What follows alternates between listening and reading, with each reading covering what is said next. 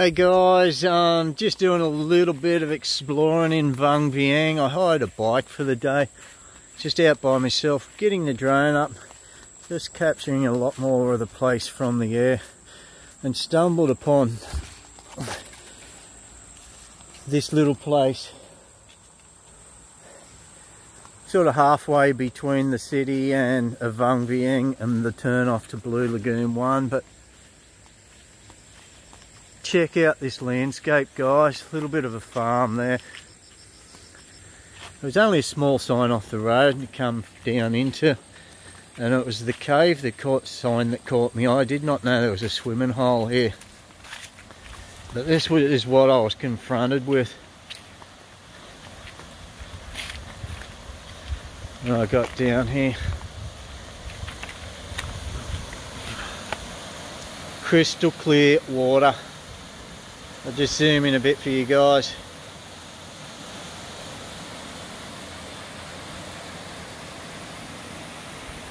Have a go at that. It just goes straight up. This water is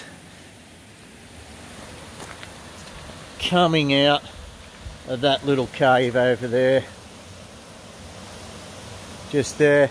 Comes out, gets a bit of fresh air, then ducks back in under the rocks, under the mountain there. Big cast limestone mountains, giving it that nice bluey green tinge.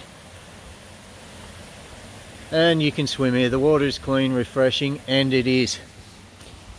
I'm absolutely soaked. Went in my pink undies. Check it out on the video now and loud. Subscribe if you haven't. Big thumbs up. Back to widescreen.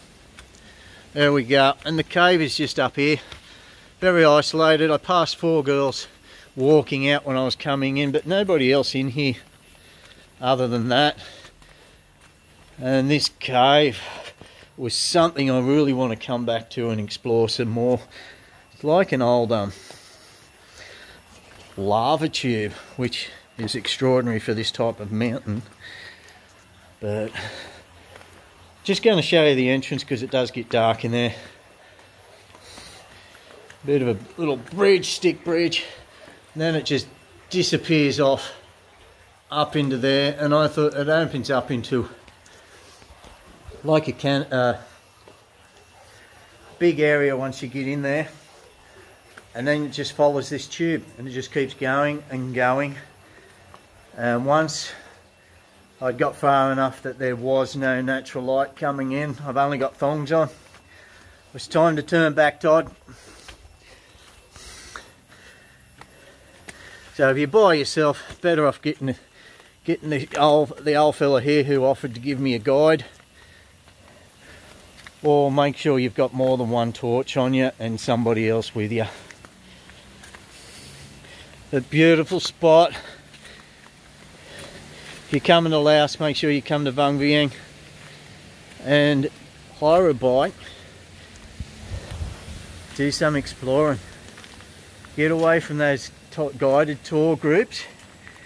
We'll give you 10 minutes here, 15 minutes here, off to each stop. It's not the way to travel Vang Vieng. Got to do this sort of shit, off the little side roads and explore. This was a great find.